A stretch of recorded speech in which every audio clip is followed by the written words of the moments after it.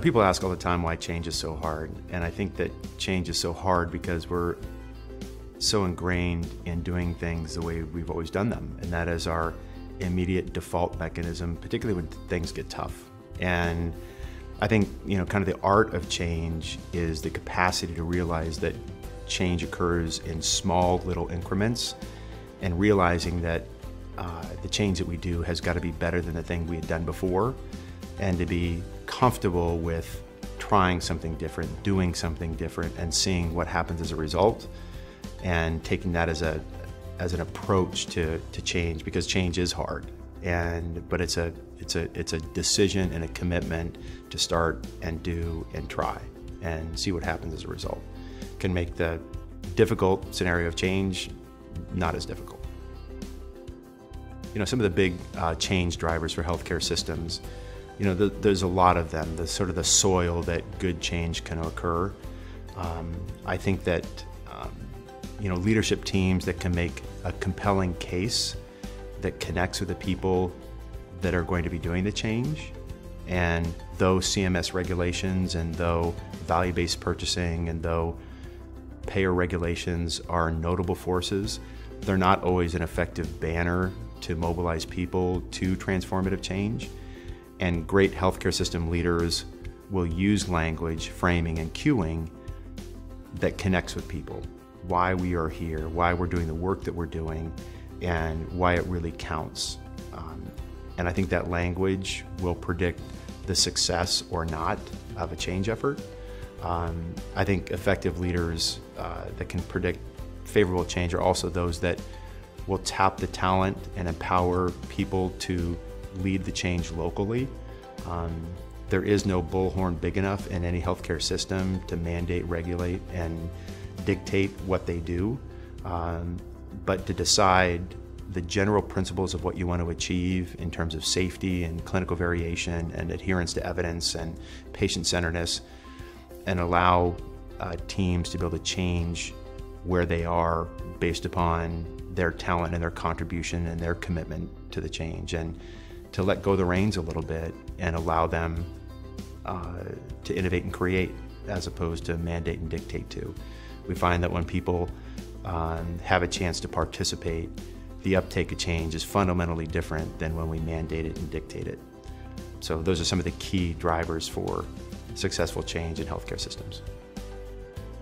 Some of the key things that leaders can do to help engage others, first of all, is to recognize the people for the good work that they do.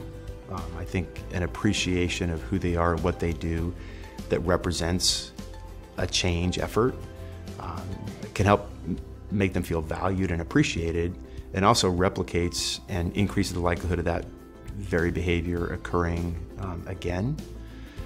I think another leader skill that enrolls others in change is to do the change yourself as a leader. It's really hard to ask people to do things that you're not doing yourself. And when people see you talking about the change, but they also see in the way that you carry yourself, you're doing the very things that you're asking of others, I think that's a behavior that helps facilitate that very change.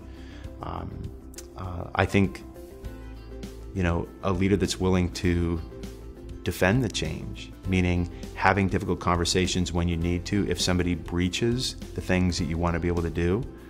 So a leader that values and appreciates and recognizes others. I think a leader who leads the effort by example.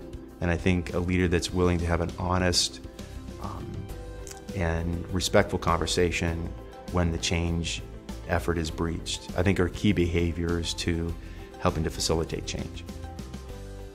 I think some of the most effective techniques for accelerating change is a willingness to take small bites and do small changes at a time. I think to begin to harvest the stories of what's happened as a result of those small incremental changes, and the ability to tell stories in a public forum, what happened as a result of doing things differently.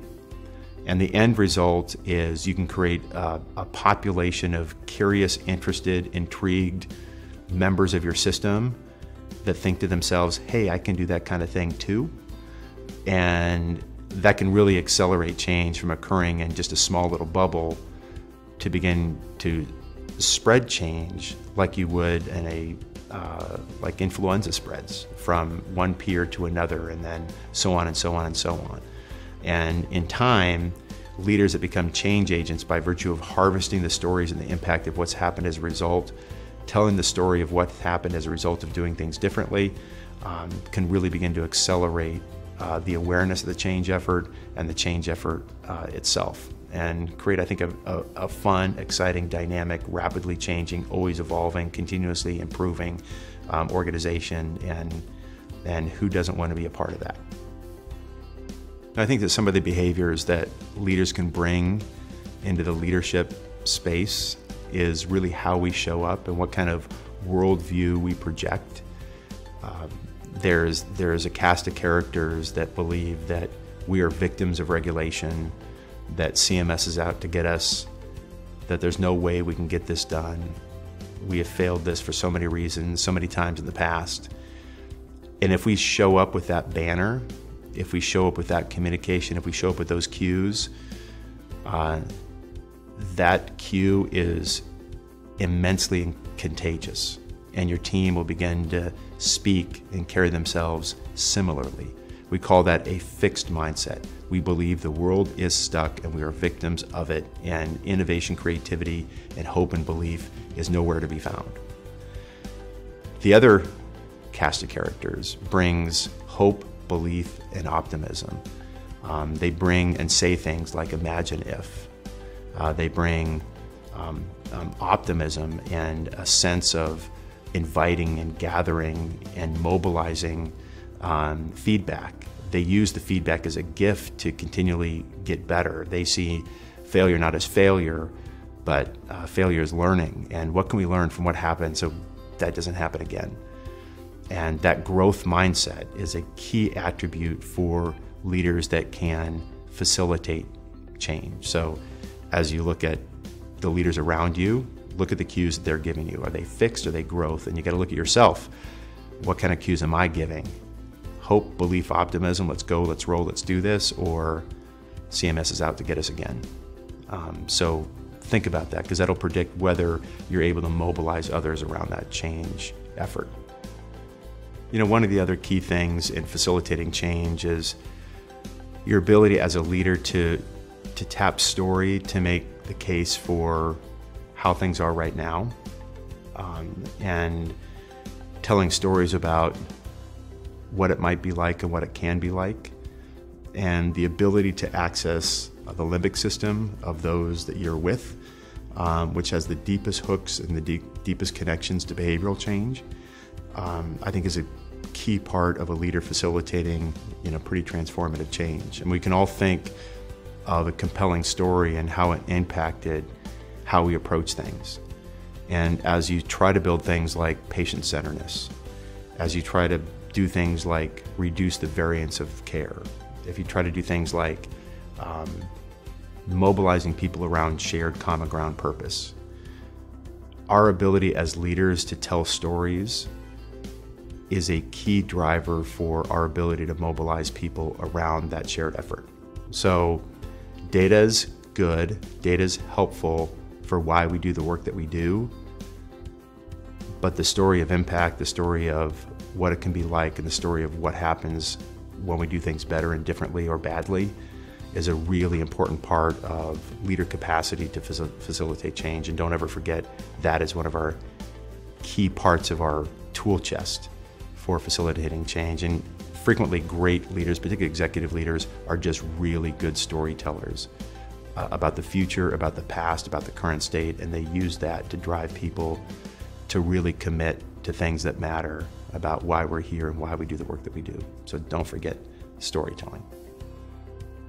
So I know that we're all overwhelmed and besieged by metrics. And metrics are the currency of the world of what defines good healthcare. And metrics are important. It's the quantitative reflection of our mission, but you can't let the metric trump your mission. The metrics must be in service to the mission and must be subservient to the mission and must be a quantitative reflection of your mission. And as we present to our physicians, as we present to our teams, mission first, why we were here, the story of what we want to be, the common ground shared purpose of the purpose of our assembly and the work that we do together must be the majority of our communication, and not saying things like, we need to improve our HCAP scores, we need to improve our patient satisfaction scores. I'm not saying that those things are unimportant, but what I'm saying is by carrying those things forward and using that as your banner is the best way to disengage people from the behaviors necessary to actually achieve them. But if we speak about making impact in the lives of the patients that we serve here together as a team, and being the sort of clinicians we hope to be when we join this profession in the first place, is a much better way to actually get people to commit to the very behaviors that will actually drive patients' perception. So make sure the mission first, metrics second, and never get those two confused or inverted.